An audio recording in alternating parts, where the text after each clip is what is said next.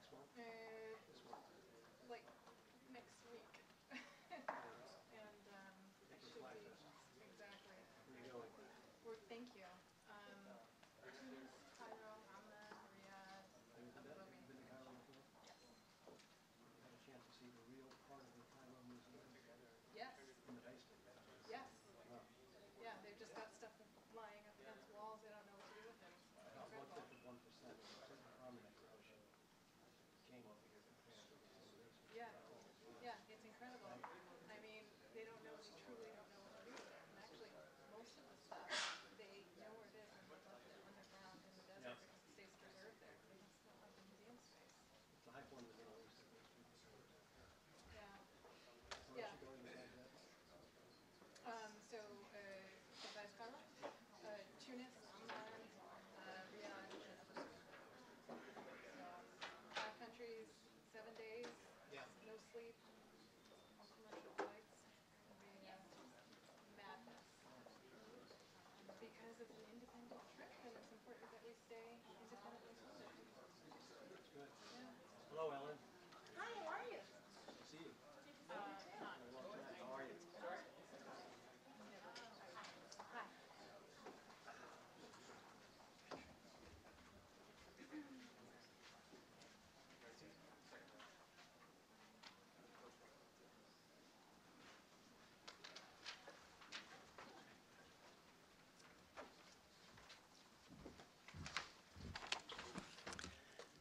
Good afternoon, everyone. Welcome to the Atlantic Council. I'm Ellen Tauscher, former member of the House, former Undersecretary of State. I'm Vice Chair of the Atlantic Council, Scowcroft-Skenner, and I'm a member of the Council's Board of Directors. I'm really pleased to welcome you all to today's event featuring Representative Seth Moulton of the 6th Congressional District of Massachusetts, who will give the Atlantic Council's America's Role in the World address today. Today's event is part of the strategic initiative of the Council's Brent Scowcroft Center on International Security. This flagship series provides a platform for prominent leaders to share their perspectives on how America should navigate the tumultuous and dynamic global environment. We think this is an important series to host, especially now, because we're in a time of transition, not only in politics, but in world leadership. Yesterday, or actually very early this morning, we had the results from the Iowa primary. As you know, we had 5 winners, 2 from the Democratic side, and 3 from the Democratic side. Two from the Democratic side and 3 from the Republican side. And we think that this kind of engagement is important because it will be part of the conversation that will shape the course of the next U.S. presidential election. We're seeing less activist Americans' role in the world, and we're seeing other actors, both state and non-state actors, start to position themselves more prominently on the global stage. Last year, we hosted then presidential candidate Senator Lindsey Graham, where he gave an impassioned plea for a more robust American presence in the world. We also hosted my former colleague, House Armed Services Chairman Mac Thornberry, and House Ranking Member Adam Smith for their takes on America's strategic defense priorities. As expected, they differed greatly on a defense and security strategy for the United States, but that is what this series is meant to do, to promote dialogue among our political leaders on how the United States should operate in the world. Please continue to engage with us on the series as we have other speakers lined up to address these critical issues, including Utah's Senator Mike Lee on March 10th. As this is a presidential election year, it is the right time for many of our leaders as possible to get involved in this debate. But today I'm honored to have a chance to introduce Congressman Moulton before he delivers his important America's Role in the World address. Before I tell you a little bit about him, I also want to let you know that this event is off the record, and that we are live streaming it, and that we are live tweeting the discussion from the handle @AC Scowcroft, and with the hashtag AC Strategy. So more about the Congressman.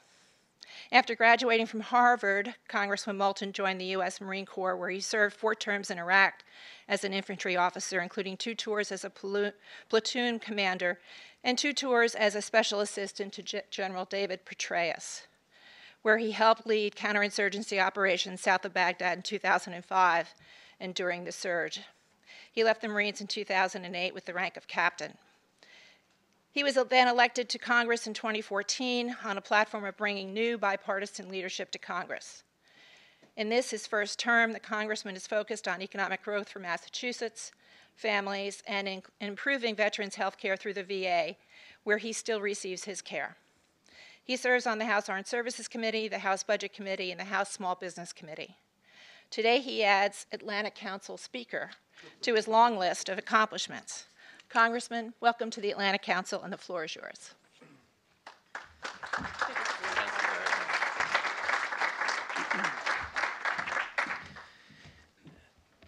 Ellen, thank you very much. It doesn't seem right that she's introducing me and not the other way around, but I'm incredibly grateful. Thank you.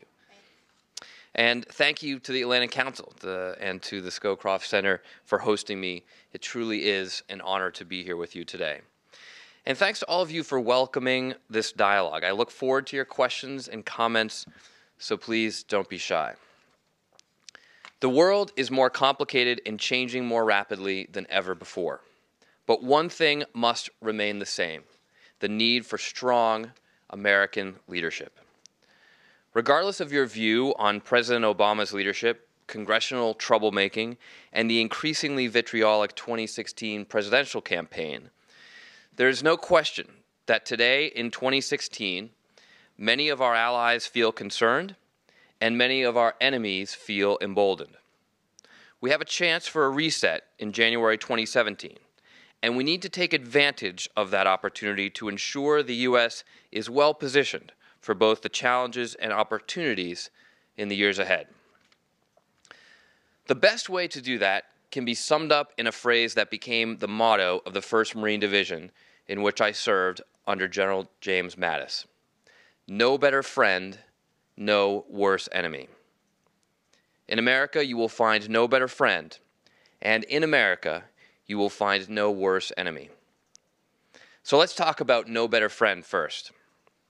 We are at our best when we act with our allies to tackle the world's toughest challenges.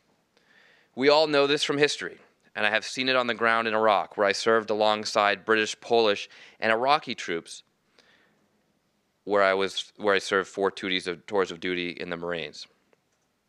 Working with our coalition partners wasn't always easy, but it was far better that they were there. Working with our allies gives us strength. It gives us a leverage to do more than we have the capacity to do on our own, and importantly, it gives us credibility. Standing here at the Atlantic Council, founded just over a decade after the Second World War, with a mission of fostering and encouraging the cooperation between North America and Europe, I cannot overstate the importance of our ongoing relationships with our closest allies, including the United Kingdom, France, Germany, and other European allies with whom we share unprecedented common history, culture, values, and commitment to ideals. Even our closest friendships will suffer if not regularly reaffirmed. In Eastern Europe, we supported countries as they democratized after the fall of the Soviet Union, and we must continue to support them in the face of Russian aggression today. When I visited Eastern Europe last year, together with the chair of the Armed Services Committee, we could feel the concerns, dare I say, the fear of Russia among the Eastern European officials we met. Hearing stories of Polish citizens lining the roads as American tanks rolled in to train and saying, "We've been waiting 75 years for the Americans to come," was powerful. Some of the Polish troops I served with and befriended in Iraq used to joke about their low morale, but the Polish troops we met on this trip were incredibly enthusiastic to be training with Americans. And the American generals eagerly detailed their plans to survey bridges in Eastern Europe to extend further east their 1950s plans to counter a Red Army invasion. But while we're executing tank drills and surveying bridges, the Russian army is conducting cutting-edge hybrid warfare to counter NATO's influence. They're initiating daily cyber attacks against our NATO allies, undermining their political leaders with sophisticated propaganda, and recruiting local support through their version of Voice of America. We need to provide more than tank parades and 50-year-old Cold War strategy to counter a rapidly innovating Russian threat. In the Middle East, as we face the barbarity and depravity that is ISIS, a changing Iran, and the heart of the Arab world in flux, we must engage more deeply with our allies and make it clear the U.S. has no intention of abandoning the region at perhaps its most pivotal moment in centuries. We must remain committed to our closest partner in the region, Israel, with whom we share deep political, social, cultural, and economic ties. At the same time, our Arab allies are best positioned to be at the forefront of the fight against ISIS, and we must intensify coordination and regional diplomacy with our allies in the Gulf and the Levant. When I was in Israel last summer, we heard from a veteran journalist who said, America will be hated for doing too much in the Middle East, and America will be hated for doing too little in the Middle East. You should always do too much. It resonated with an answer I received from President Ghani to a question I posed to him in Kabul in February. I was on the first congressional delegation to meet with the new president of Afghanistan, and he talked optimistically about organizing an Arab coalition to take on ISIS. He might as well have told our small bipartisan team of U.S. congressmen that he was making an anonymous donation to the U.S. Treasury. It was music to our ears to hear about bringing regional allies together to fight ISIS. So I asked him, I said, Mr. President, what can the U.S. do to support this effort? And maybe I said, the best thing we can do is just get out of the way. To that, he responded, absolutely not. Whether you like it or not, he continued, the U.S. Fifth Fleet is the only thing holding the situation together right now in the Middle East and the Persian Gulf. And even if it's just telling the right people to come to the table, U.S. leadership is needed. We need to provide that leadership and that continuous, heavily engaged diplomatic presence to our allies in the Middle East. Third, in East Asia, we have enormous interests, not only economic but political. And China is our only true geopolitical peer. China will continue to grow and expand its influence in the region and in emerging markets across the world. We must show our commitment to our long-standing treaty allies, Japan and Taiwan, through strengthened commercial and defense ties as we work to deepen our relationships with the thriving economies of ASEAN, who find themselves looking for U.S. leadership in the face of often one-sided Chinese engagement. So those are three ways, in Europe, the Middle East, and in East Asia, that the United States can be a better friend to our allies. Simultaneously, we must match the depth of commitment we have to our allies with our depth of commitment to defeating our enemies. First, this means defeating ISIS. ISIS is a national security threat to the United States. And so we must have a serious, comprehensive strategy to defeat ISIS. Doing so requires a whole-of-government approach. And as a Marine infantry veteran who found himself doing a lot of reconstruction work in Iraq that should have been handled by the State Department, I will say up front that this comprehensive strategy must be guided and underpinned by a political and diplomatic plan to ensure the peace. This was the huge mistake we made after we left Iraq, disengaging politically and thereby allowing a political vacuum to develop in Iraq that ISIS swept in to occupy. ISIS didn't just come in and defeat the Iraqi army. The Iraqi army put its weapons down and went home because it had lost faith in its government. As a veteran of the surge, where I saw many young Americans killed and wounded in a heroic effort to turn that misguided war around, it was hard to return to Baghdad as a member of Congress and see so much of what we had fought for and achieved during the surge gone to waste. Now, under the president who vowed to pull us out of Iraq, we've sent Americans back in just 5 years after we left. We must not repeat this mistake again. Not again in Iraq, not as we withdraw from Afghanistan, and not with whatever we do in Syria. I've been to Iraq and Afghanistan and to many of our surrounding Middle Eastern bases, and I have reasonable confidence in our military plans to defeat ISIS. But I still do not have confidence in our diplomatic plans to ensure the peace, to ensure that after our troops do their job, we won't find the next ISIS emerging to occupy a new political vacuum we leave in our wake. Our political plans must guide our military effort, not the other way around, as is too often the case today. I was particularly shocked to receive several briefings from our commanders in the Middle East that contained phases 1 through 3 of a military operation, but nothing about phase 4, the reconstruction and stability operations, as if this wasn't perhaps the single biggest lesson we learned from the Iraq invasion in 2003.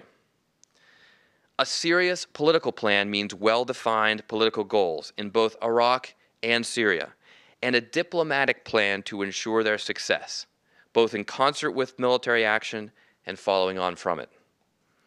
And thus, this must all begin with much more serious engagement from our Department of State. Ambassador Crocker, the rightly celebrated co-lead of the surge with General Petraeus, has suggested that Secretary Kerry begin by spending 2 weeks in Baghdad himself. Regardless of whether or not the Secretary does that this year, our next Secretary of State should. At a high level, these political plans should support the Abadi government in Iraq, they should give more power to the Sunnis, and they should counter Iranian influence. The Iraqi government must be more federalist, but I am personally not of the belief that splitting up the country will improve things. I would rather see Iraqi politicians bickering over oil revenues in parliament than fighting over borders in the Iraqi desert. While I don't claim to be a diplomatic expert, I would be happy to explore these specifics in greater detail. But the key point is that we must have a clear plan. And everyone in our counter-ISIS effort, whether a social media hacker in Maryland or a special forces captain outside Mosul, must understand this plan clearly, and it must guide all of our efforts. And foundational to this mission must be developing Sunni-backed local forces to hold the peace. This will be difficult, this will be frustrating, but it's the only way to ensure lasting success in the parts of Iraq ISIS threatens or controls. It would be more convenient in the short term to arm the Kurds because they are great and trustworthy fighters. It would be more convenient in the short term to employ the Shiite militias because they are already organized and equipped. But the only way to make this work in the end is with Sunni forces who believe in the mission, are empowered to succeed, and have a stake in the political future of their country. In Syria, one of the most complex, destructive civil wars the world has ever seen continues to devastate the country, killing hundreds of thousands and creating over 12 million refugees. Syria is more complicated than Iraq, and related to what we do there as well, of course, but the principle remains the same. A serious political and diplomatic strategy must underpin and guide our military actions. And I don't think we've had that for some time. For example, if you listen to what the administration has been saying, it sounds like they are planning for a diplomatic transition from Assad's leadership. Yet by arming various opposition groups without a clear and coherent plan for what they will do, you would think they are pushing for overthrowing the Assad government militarily. It's an incoherent strategy. And it's worth pointing out here, as much as it pains me to do so, that Russia is doing much better on this count. Every 18-year-old Russian kid from Kursk knows his country's strategic political plan in Syria, the mission that he is ultimately fighting to support. It's to keep Assad in power. It's a terrible mission that is fundamentally opposed not only to our goals in Syria, but to their own. But regardless of the wisdom of the mission, the point is that their mission is clear. I'm afraid ours is not. Any U.S. troops that play a role in training or partnering with these forces in Syria must be given a clear mission to include a clear political end state and the resources and commitment to win. The principal task must be redoubling efforts recently revived by Secretary Kerry and the contact group in Geneva in organizing a political transition from the Assad regime. This may require organizing a stronger opposition, not just training and equipping them militarily, but organizing them politically. Overthrowing the regime militarily has simply not worked to date, despite military assistance to the opposition. And as in Iraq, the only way to ensure such a transition is lasting, both politically and militarily, is to ensure we have Sunni-backed local forces to hold the peace. Second, beyond the Middle East and the critical turning point Iraq and Syria both face, we must stand up to Russian aggression and its efforts to flout the basic tenets of international conduct. Churchill famously declared Russia a riddle wrapped in a mystery inside an enigma. But perhaps there is a key. That key is the Russian national interest. Much has changed since Churchill's time, but some things have not. The U.S. and our allies continue to work with Russia when those interests converge, but increasingly they do not. When Russia works with us on international problems, it is easier to resolve them. Russia worked with the U.S. on the Iran deal. Without Russian assistance shipping out Iranian uranium stocks and pressure on Iranian leadership to accept the deal in its final hours, the historic nuclear agreement may not have happened. But often in Syria, in Europe, and a host of other places, Russia has not worked with the international community and continues to violate sovereign borders, flout international law, and ignore basic human rights. In Ukraine, former President Viktor Yanukovych was a Russian client who led a government which collapsed out of a hollow rod of corruption and lack of popular support. A popular movement coalesced against him amongst the citizenry that yearned for greater engagement with Europe and modernization that Russia simply could not provide. In Syria, Russia continues to support the brutal Assad regime, clinging to the vestiges of its only surviving Middle Eastern client. Its haphazard intervention meant to benefit the Assad regime has targeted opposition groups, not ISIS, which often stand the best chance of making gains against the regime and defending civilians against the horrific violence of regime onslaughts. Contrary to popular belief, this is not a Russian state operating from a position of strength. Much to the contrary, this is a country in decline, desperately seeking to restore vestiges of its past glory. Inflation continues with the ruble whipsawing violently. In 2015 alone, it lost half its value against the dollar. Sanctions plague Russia's financial sector, costing it as much as 1.5% of GDP, and its heavy, outmoded reliance on oil as a principal source of state revenue at a time when prices are at an all-time low jeopardizes its strength. Russia's desperate situation is precisely what makes it so dangerous and precisely what should concern us here in the U.S. An emboldened President Putin increasingly driven towards rash, short-term calculations. Without a proactive, effective strategy to meet Russia on the advanced battlefield of hybrid warfare and counter President Putin's whole-of-government strategy against NATO, Russian influence will only continue to grow despite their fundamental economic weakness.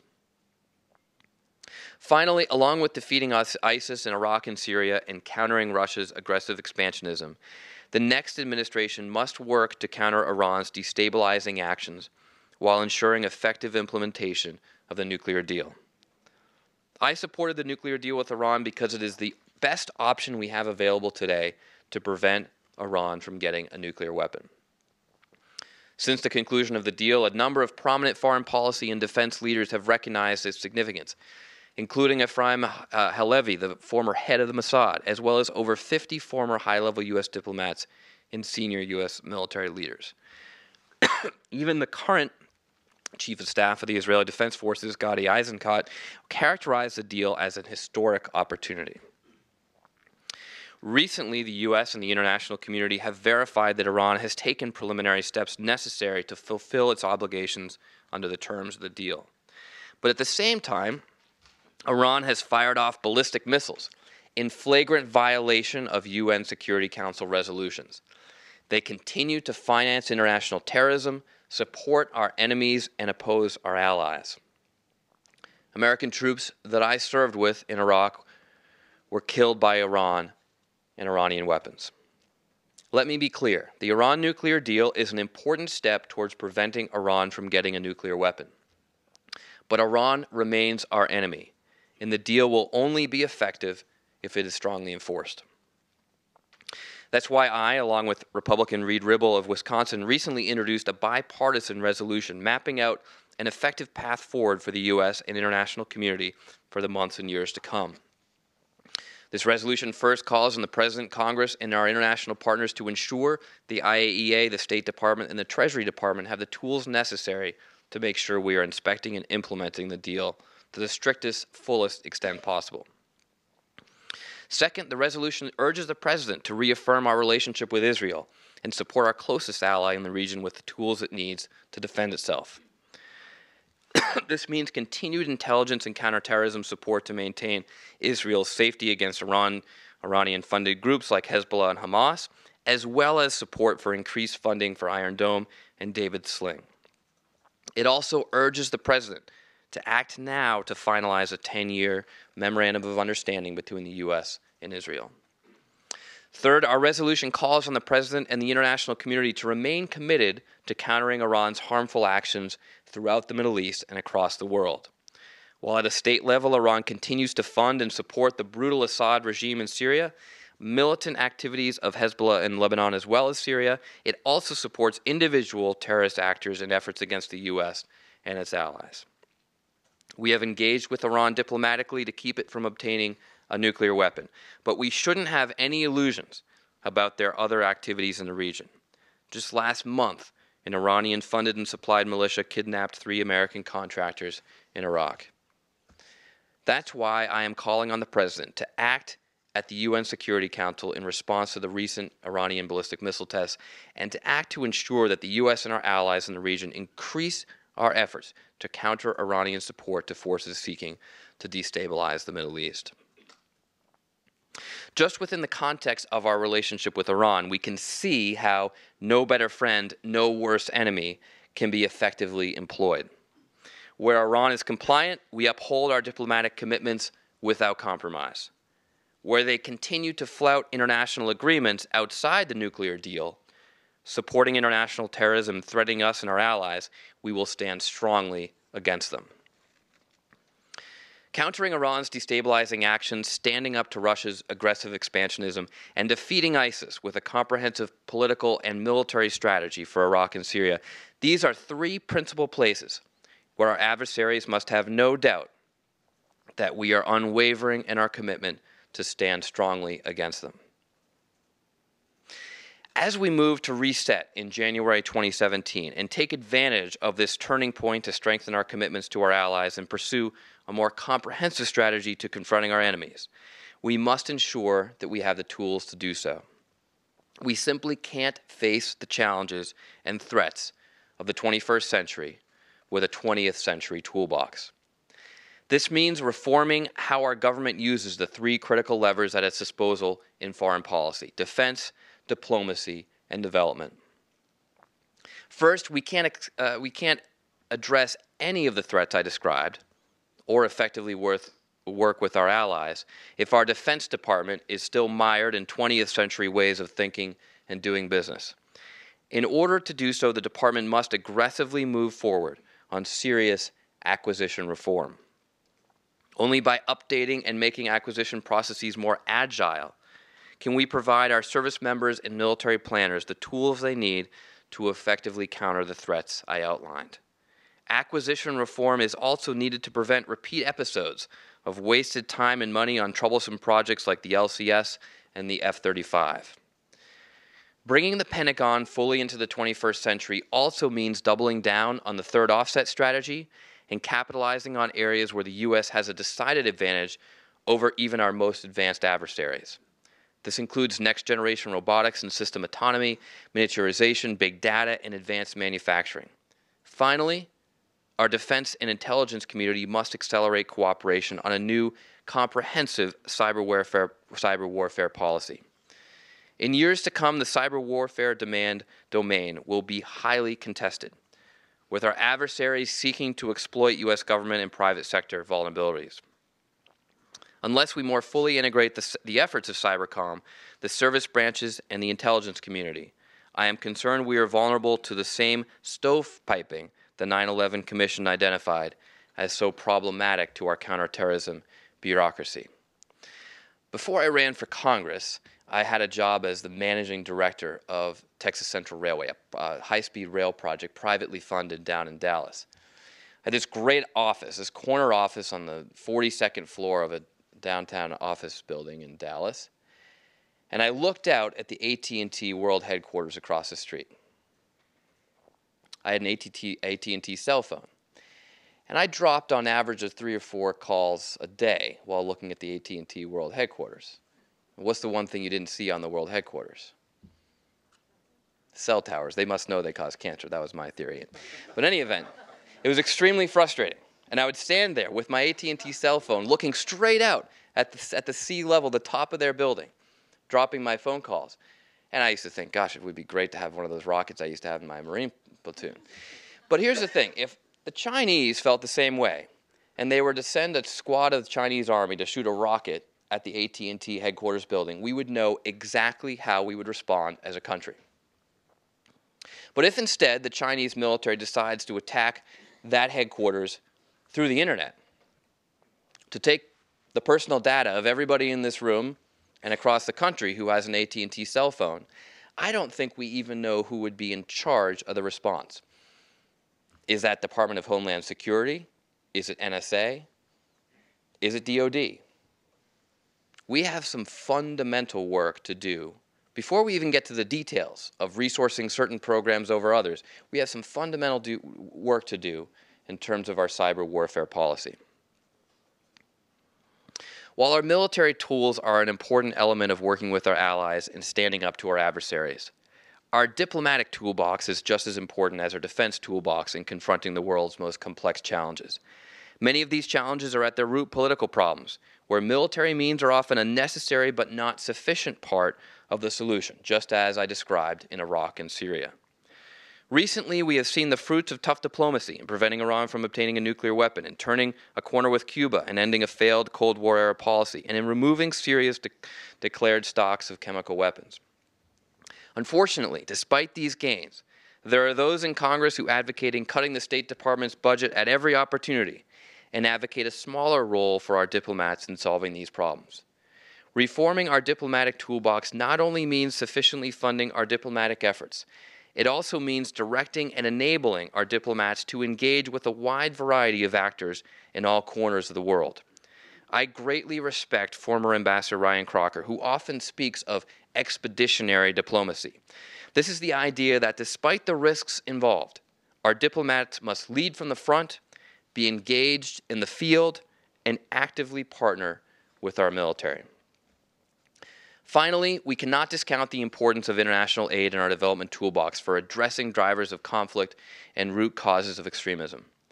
I saw firsthand in Iraq how important the provisioning of basic services and economic livelihood was to turning the corner in public sentiment against militant groups and those that seek violence as an end. In fact, after leading one of the first platoons into Baghdad as an infantry officer, I suddenly found myself in charge of a TV station, a radio station, and a newspaper south of Baghdad. Although I was totally untrained for it, this was important development work in post-invasion Iraq. Incidentally, this was also work the State Department should have been empowered to do itself. Today, we still face many of these same challenges. In Afghanistan, as popular support for the National Unity Government wavers and reconstruction efforts wane in rural provinces.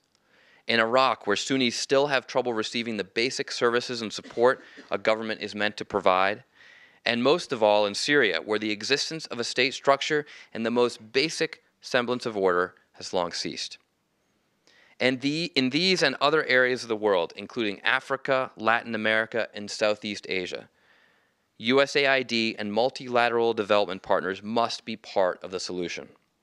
Only by weaving together the levers of defense, diplomacy, and development can the U.S. effectively tackle the challenges it will face in the years to come. As we look to 2017 and a new leader in the White House, we have an opportunity to reposition ourselves in the world. We must continue to use all the tools available to us. Diplomacy must be smart and tough, our Defense Department must be cutting edge, and our development efforts must be used strategically. America is an indispensable global leader. And the world will be a safer place if everybody knows, from our closest allies to our fiercest foes, that there is no better friend and no worse enemy than the United States of America. Thank you.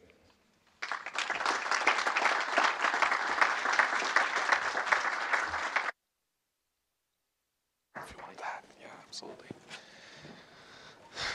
So let me start by saying thank you so much for coming here. It's an honor to be here, and thank you so joining much us. for all of you, coming on an afternoon and staying awake even for the talk. I really Staying with us appreciate on a it. beautiful spring-like day, oddly enough.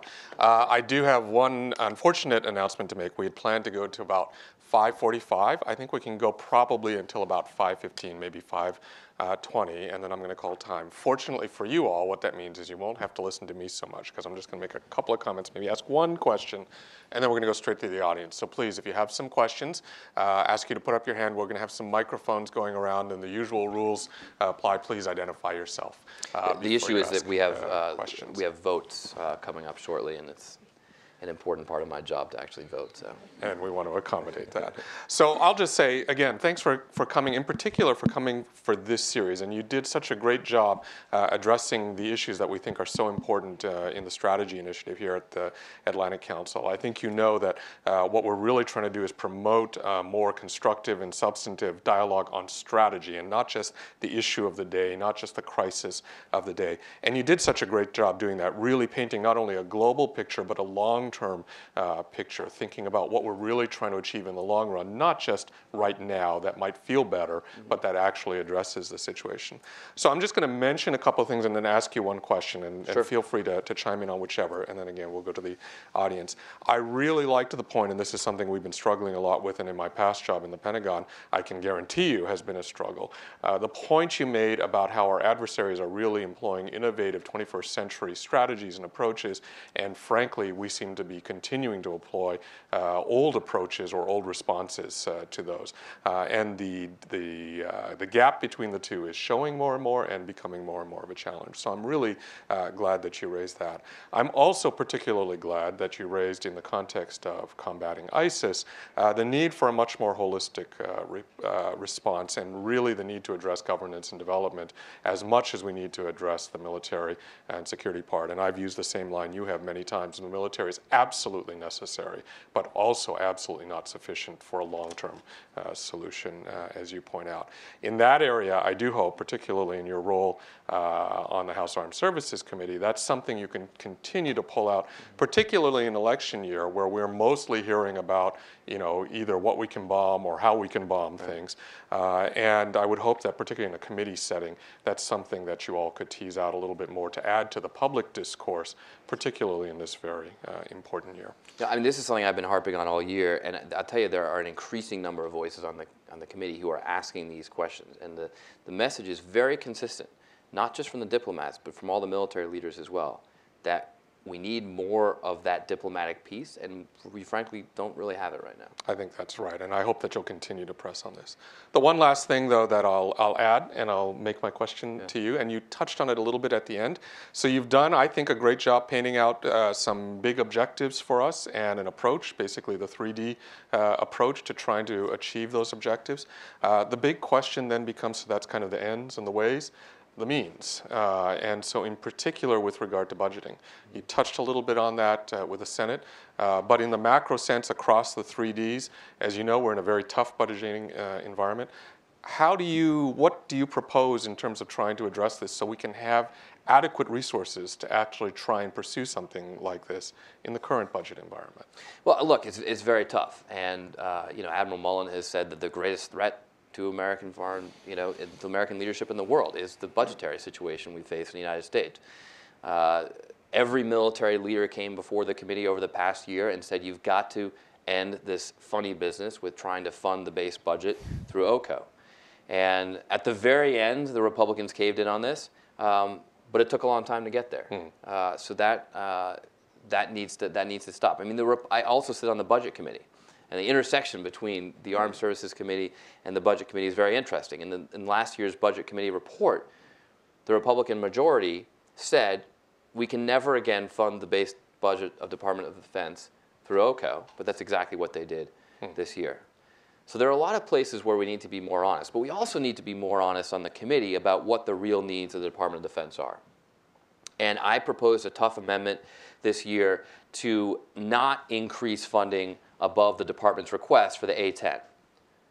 And I was opposed by someone who happens to be an A-10 pilot from the district with the biggest A-10 base in the country, and a colleague and a friend. I mean, I was literally in a workout group with her this morning. So I mean, we get on a lot of issues, but when the Air Force says we don't want any more of this airplane and we want to be able to take those funds and invest it in other things, and when there are unfunded requirements in the Department of Defense budget, things like for IED protection, then we've got a real problem. So my amendment would have shifted money from the A-10s that the Defense Department didn't even ask for into unfunded requirements for IED protection. Everybody told me I won the debate. People were patting me on the back just before the vote, and then every Republican voted against it. And what later emerged was an amendment, was a little memo that had said these are amendments you can't vote for because, of course, she also had the closest congressional election last year. And I respect her point of view, and I deeply respect her, and she's a veteran. I deeply respect her service. But I think that when it comes to parochial issues like this, we can't just be voting for our district. We've got to be voting for the national defense of the United States. Right. And some people called me out on this, said, well, Seth, if it was something in your district, you'd be standing up for it. Well, actually, the toughest city in my district, the biggest city, the city where I am focusing my economic development efforts back at home is the city of Lynn. And the biggest employer in the city of Lynn is GE Aircraft, where they make the engines for the A-10. So proposing that amendment did nothing for my reelection prospects, at least not in a positive way.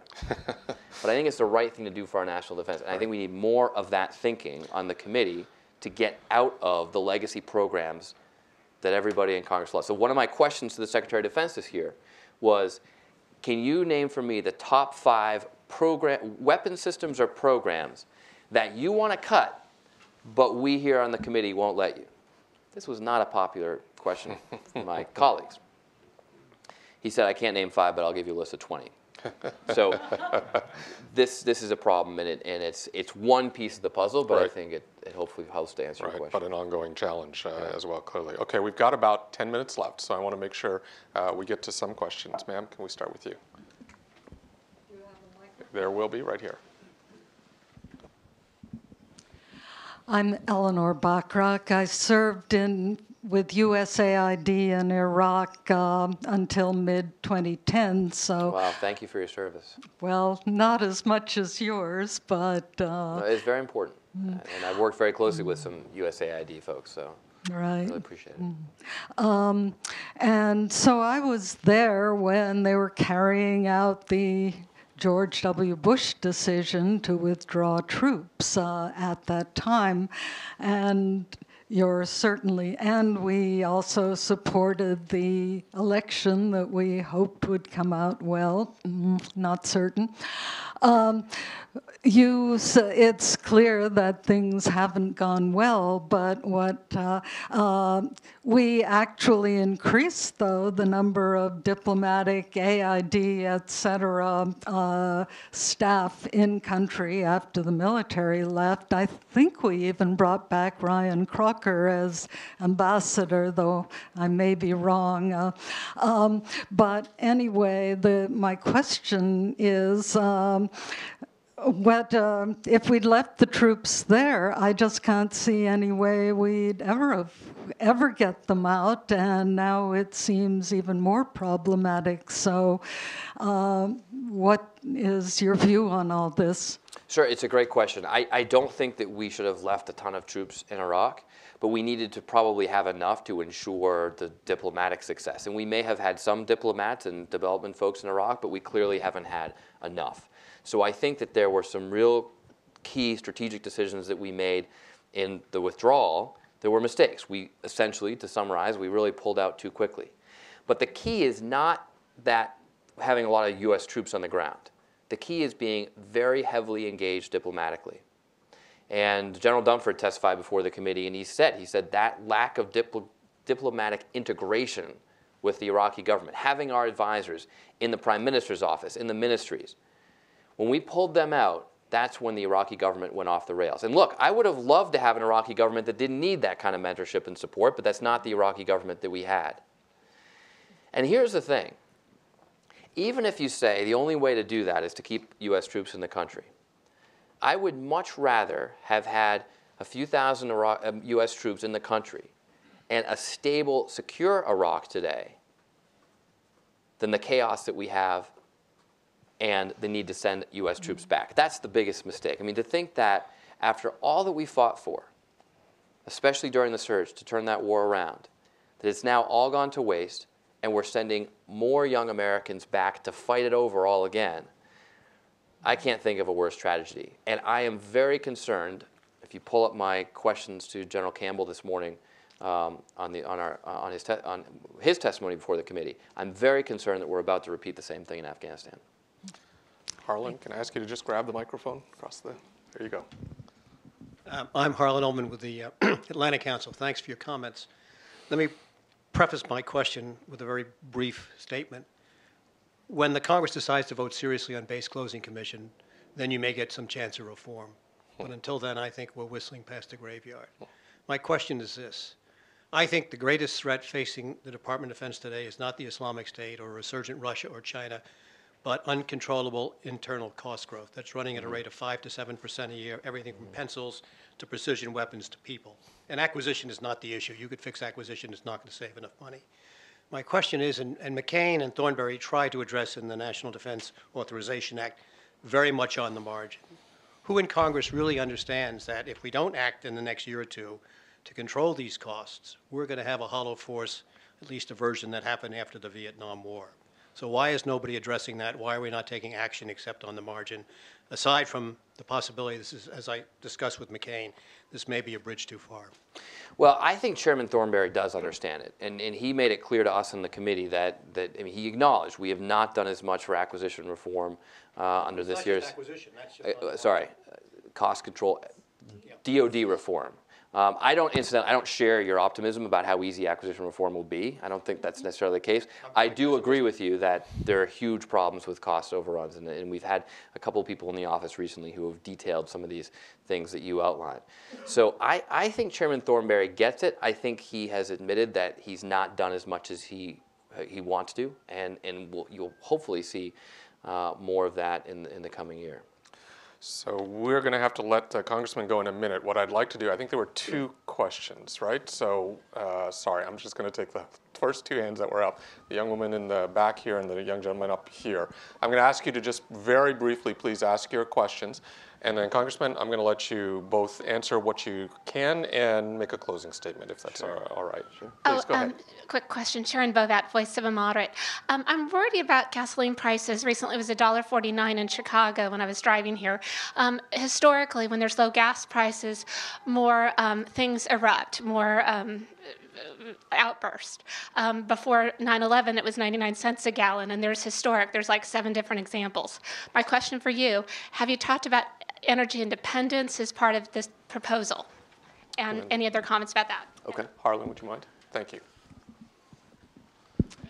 Hi, my name is Garrett Moore. I'm a proud constituent of yours from North Andover, Massachusetts. Thanks for being here. Thank you so much. My question is, I was just hearing on my way here that Syrian opposition leaders are already looking to not be part of the talks, the peace talks today and staying late this month. And my question to you is, what needs to be done, especially with our relationship with Russia, to ensure that civilian security is improved 5 years on in the Syrian conflict? Thank you. So let me go backwards. I mean, I think this is exactly what I'm talking about, that it's not just enough to be sending in some special forces and dropping some arms shipments into various opposition groups that we happen to like. You know, we've got to actually organize them politically into a reasonable opposition. If we can't get done what we're doing today with the players as they exist now, sort of on the battlefield in Syria, then we've got to do more to make sure we have a credible opposition that can present a real alternative to the Assad regime. And frankly, I don't know that that means working with Russia. I mean, Russia's very happy that there isn't a credible alternative, that the Assad regime is kind of the only major player at the table. So I don't think it's about working with Russia, but I think it is about being much more diplomatically and politically engaged with some of these allies or purported allies that we want to support militarily. You know, with regard to gasoline prices, I'll be honest with you, this is not a discussion that has really come up in the committee or something that we've really engaged in, other than to say that everyone in Congress believes that energy independence is helpful to the United States. As someone who knows the importance of infrastructure, it's incredibly frustrating to me that so many of my colleagues on the other side of the aisle will admit that we need to have to raise the gas tax or do something to better fund transportation, and yet they won't admit it in public. And so as a result, we're not taking advantage of this really historic opportunity when I think a lot of infrastructure investment would be possible. And frankly, you know, a very straightforward way to do that would be to just simply raise the gas tax when gasoline prices are so low. So I hope that's helpful.